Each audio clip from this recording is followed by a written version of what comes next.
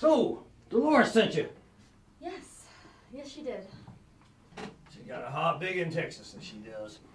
Yeah, she seems like a very sweet lady. So sweet she give you toothache. So are you able to help me, Principal Ritchie? You want to use my auditorium free of charge. It's for a good cause. Cancer? No. Starving children in Africa? No. AIDS research? Leukemia? Abused puppies? No. Then it ain't a good cause. Well, thank you for your help. On one condition. I'm listening.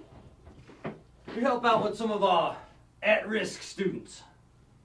Heaven knows I don't know what to do with them. No. No, I can't do that. I specialize in 18 and older. I don't do children. Take it or leave it, Miss Bernard. Fine.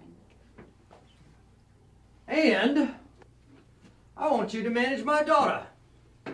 She's a country singer. A damn good one if I do say so myself. Okay. If she's good, I'll help her. Oh, she is. She's at cowgirl camp right now, but she'll be back next week. Great. And What now? you help out my music teacher. Part-time. 2 days a week. You're pushing it. Nope. I'm milking this like prize cattle. And I guess I have no choice. Great. Start next Monday.